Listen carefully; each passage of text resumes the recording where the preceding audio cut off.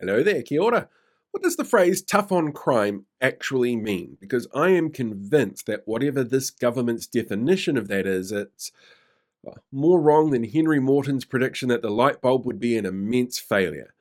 But if he predicted that the government's tough on crime stance would be a failure, he'd be right on the money, and therefore actually a really bad example of people getting things terribly wrong. Anyway, this government was in part elected on the refried beans of tough on crime rhetoric that panders to their base by scaring them and blaming all the world's woes on something big and nebulous without actually doing the mahi that would be tough on crime itself, by dealing with the drivers of crime. In the lead up to the election, our media was filled with horror stories, particularly around ram raids, that made people feel unsafe, which is a narrative that this government directly pushed to get elected, despite evidence that violent crimes are either static or dropping.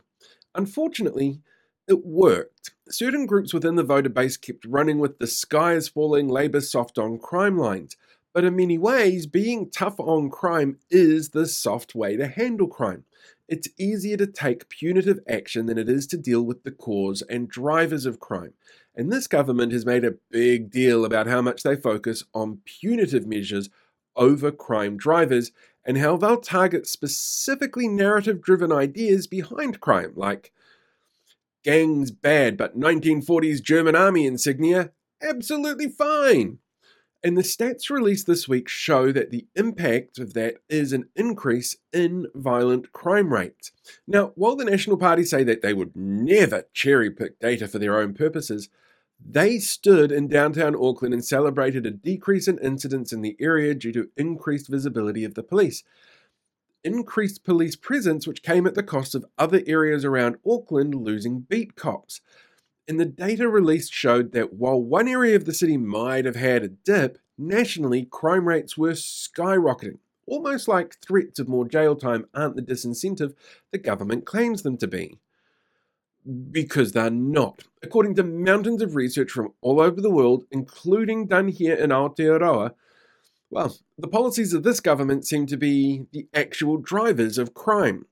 Work done by Auckland University last year, for example, showed that within a New Zealand context, drivers for criminal behaviour include substance addiction, family dysfunction, antisocial associates, a history of offending, poverty, housing insecurity, truancy, and the lasting impacts of colonialism.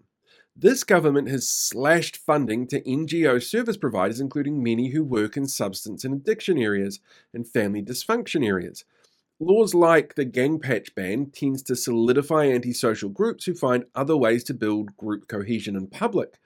By removing the funding for cultural reports, the government stopped looking at the drivers of offending for many people already in the system, so couldn't offer them the help needed to identify and change behaviours.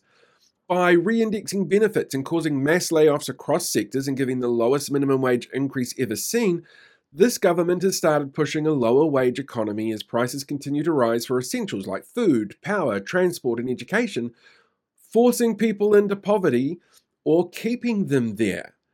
By gutting kāinga ora, builds and funding to social housing builds and forcing people out of emergency accommodation and not tracking where a third of them have gone and poisoning the construction centre and hobbling first home buyers with the loss of the first home grant while financially benefiting investment landlords with tax cuts and bright line test changes, and giving them the powers of things like no-cause terminations, it creates that housing insecurity.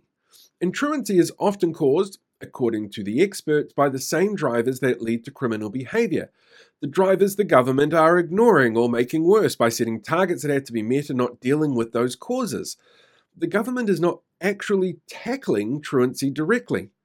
And when it comes to colonisation, the most obvious outcome are the inequities in being able to access services and resources to ensure equitable outcomes over generations, which has led to systemic distrust and behaviours that continue a cycle of inequitable access and outcomes.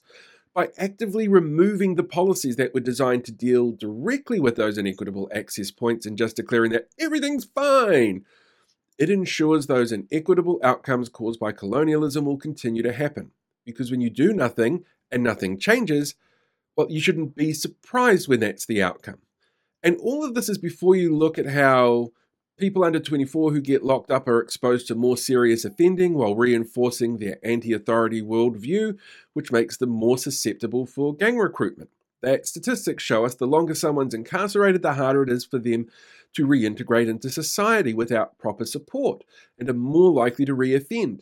And that the longer they spend in prison, the more likely they are to create connections that outside prison would decrease how safe the areas they end up in become. Or how, especially in young people, labels like youth offender shape their self perspective while already feeling marginalised by society. And because people tend to cling to self identity, this can become a self fulfilling prophecy without strong support structures in place. So, responses like military boot camps only make these issues worse. No one wants crime, and no one enjoys being the victim of crime. And those who commit crime do need to face the consequences of their actions. But that's the easy part when it comes to crime responses. To be really tough on crime, a government needs to look at the nuance, consider ways to tackle the factors that lead to crime, and give those areas the resources to do the mahi. And it won't mean an immediate plummeting of the crime rates, and it's not a short-term quick fix. But by the government's own numbers, their blunt instrument approach clearly is doing the opposite of bringing down crime rates. If you want to actually be tough on crime, then do the tough things and focus on fixing the things that lead to an increase in crime.